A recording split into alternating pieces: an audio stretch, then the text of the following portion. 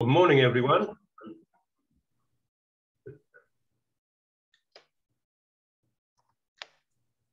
Greetings from sunny Devon. But if you'd like to turn just a couple of verses from Exodus chapter 34. Exodus 34, verses 8 to 9. So Moses made haste and bowed his head towards the earth and worshipped. Then he said, "If now I've found grace in your sight, O Lord, let my Lord, I pray, go among us, even though we are a stiff-necked people, and pardon our iniquity and our sin, and take us as your inheritance." And I think it's very remarkable. It's one of only two verses that I can think of where we are described as God's inheritance. The idea of God being our inheritance, or heaven being our inheritance, is fairly well known. Peter writes, "Blessed be the God and Father of our Lord Jesus Christ, who according to his abundant mercy has begotten us again to a living hope through the resurrection of Jesus Christ from the dead, to an inheritance, incorruptible and undefiled, that does not pass away, reserved in heaven for you." So the idea of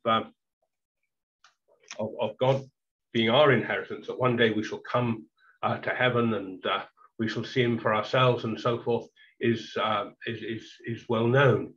But the idea of God having an inheritance, which is us, is I think something that's very wonderful and remarkable. And I was thinking about this a little bit, and it's a great many years now since I visited Monte Carlo and Monaco, and I was thinking about this, that it's chock-a-block full of millionaires, as people know, and in my mind I see this millionaires club, and all these people are talking amongst themselves, and one of them points out of the window at the state-of-the-art brand new Rolls Royce outside, and he says, "Oh, this is my inheritance." And then another chap points to the harbour, and there's an enormous great yacht there with all the mod cons, a jacuzzi on the poop deck, and radar control and this and that. He says, "Oh, well, that was my inheritance." And a third one points to a dirty great big mansion up on the hill, hundreds of rooms and so forth. And he said, "This is my inheritance." And then the one who is richer, far richer than all the other ones put together, points out to another side of the hill where there's some sort of encampment of tramps and gypsies and assorted ragbag of people.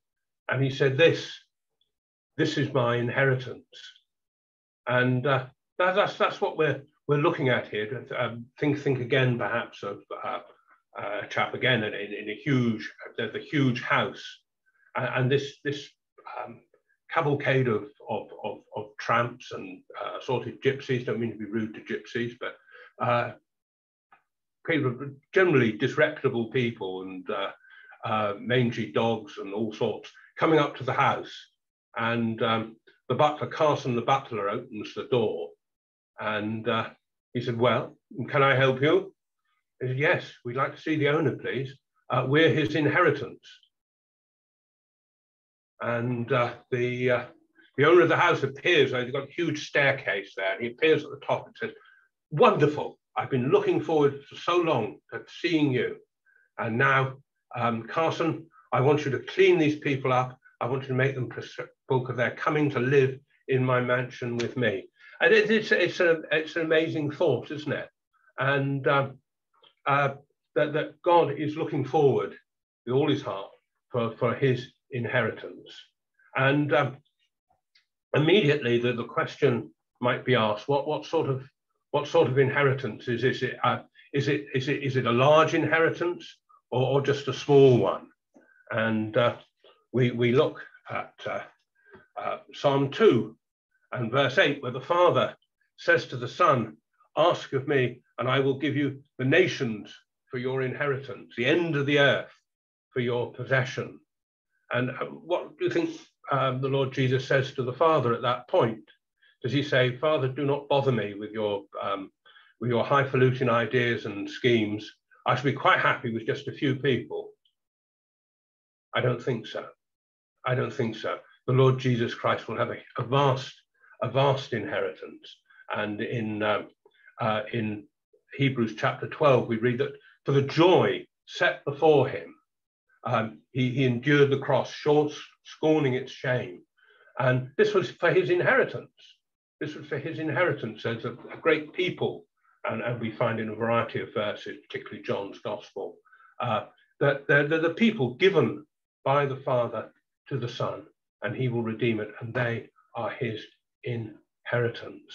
And so God has a great inheritance, a vast inheritance, and it will be seen on that last day when we stand before the throne. And Revelation 7 and verse 9, after these things I looked, and behold, a great multitude which no one could number, of all nations, tribes, peoples, and tongues, standing before the throne, before the Lamb, clothed with white robes, with palm branches in their hands. It's a vast tribe. No one can number it. So, well, how big is it compared with the population of the earth? I don't know.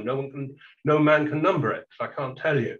But it is huge. It is beyond, veritably beyond number. So we should have a degree of confidence as we come to prayer, that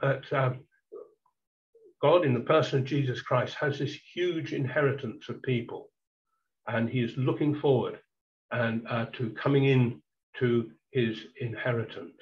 And therefore, we should be bold in our prayers and in our expectations. And the very well-known story involving Spurgeon, which I expect many of you will know, that a preacher came to see Spurgeon, and he was saying, I preach my little heart out week after week. I don't seem to see people coming to Christ. I don't seem to see any result to my labors. And Spurgeon said to him, well, do you expect to see people saved every time you preach? And he said, well, no, of course not. And Spurgeon asked, well, there's your problem. There's your problem. You'll set your sights too low.